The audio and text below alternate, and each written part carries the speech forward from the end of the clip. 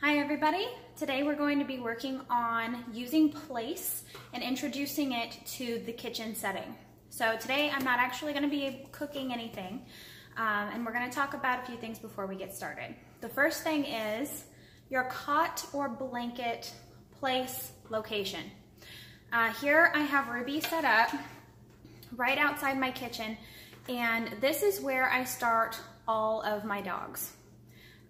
If you can see on my other side, my cutting board is right there next to my stove, so it's easy when I start introducing a dog to holding place or staying out of the kitchen on their placemat.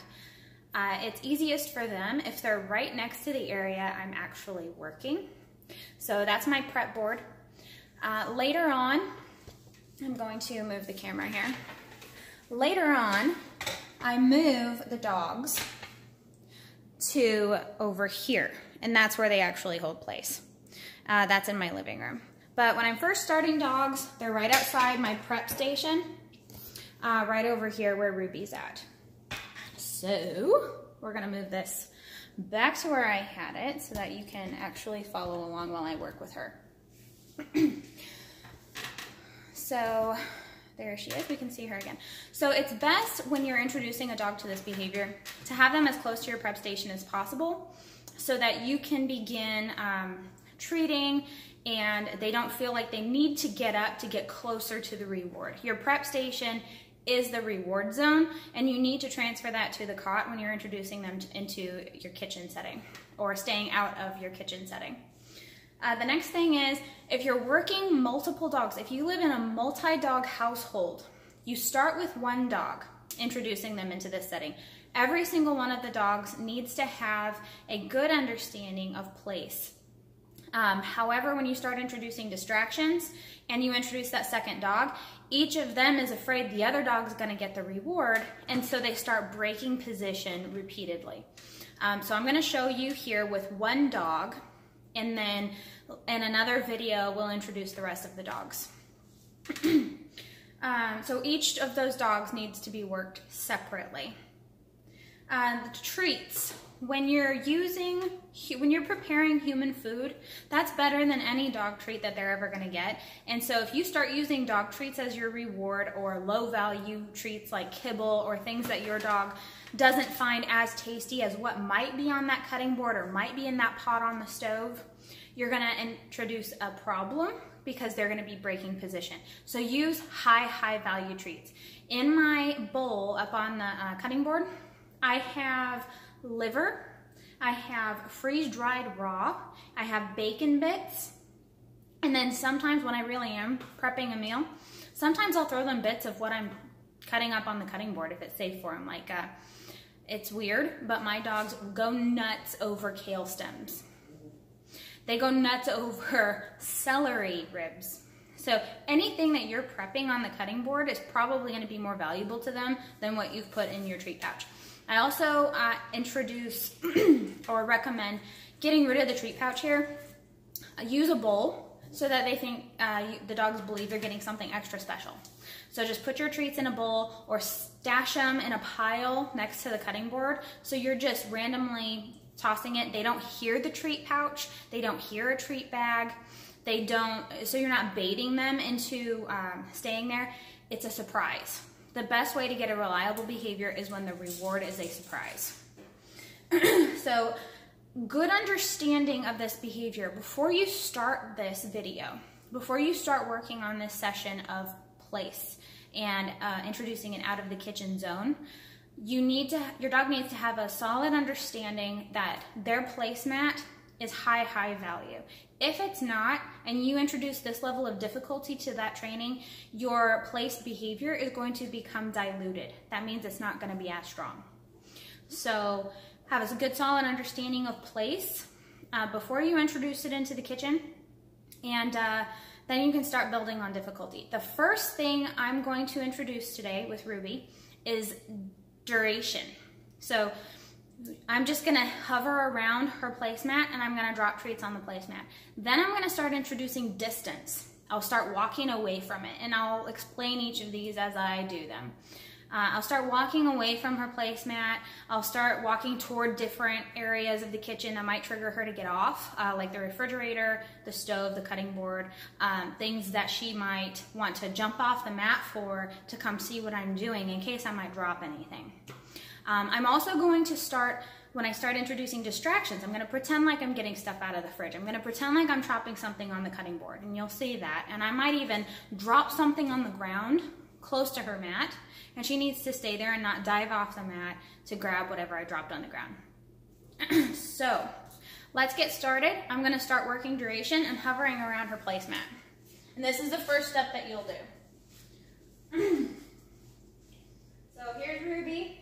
She's right outside the kitchen. And I'm just gonna toss bits of random treats that I have here. Yes. Don't forget to use your reward marker. Yes.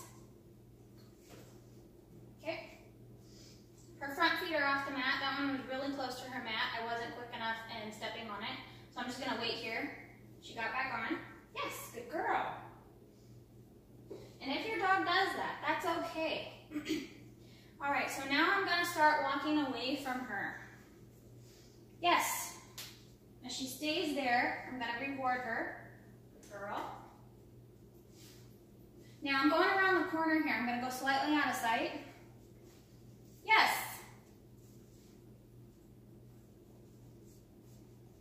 Okay, her feet are off the mat, so I'm just gonna stand here until she chooses to get back on. Yes, good girl. I'm gonna walk farther away. Yes, good girl.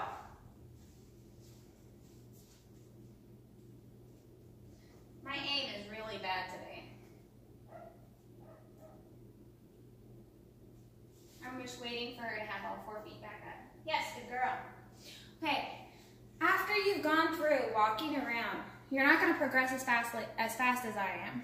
So after I've walked around a lot, I might spend a few days on that. I might even spend a week on just walking away from the dog and rewarding, walking away from the dog, walking out of sight, walking toward the window before I move to this next step. This next step, I'm going to be introducing pretending to do things that I would normally be doing in the kitchen where I'd like my dog to stay out. And by the way, this is when your dog knows, go hop it up or go to their place. If my dog doesn't have a command, I'm probably not going to move on to this video. That's a note that I meant to mention earlier. Because throughout the day, my dogs are allowed to walk through here. They're allowed to come into the kitchen. It's an avenue they use to get from one living room to the other. They come through here to go check out my son's playroom. This is a place that they're allowed to be unless I'm cooking. So if I am preparing food in this kitchen, I tell them, out of the kitchen or go hop it up. This is out of the kitchen, over that way is hop it up. That's where their cots are. So just a side note there. So I'm gonna start now doing things that I would normally be doing in the kitchen, and she will hopefully stay there. Yes. Yes.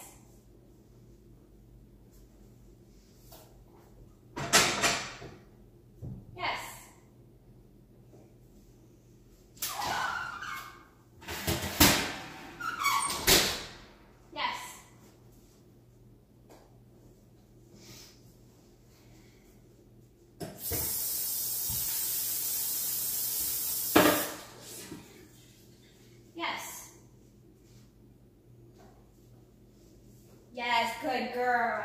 So this treat went off her cot. Whoops. I took too long to explain. That treat went off her cot and she stayed there. Ideally, I would have been able to have time to pick it up and give it to her, but I was a little slow with my reaction. Yes. Okay, she's back up.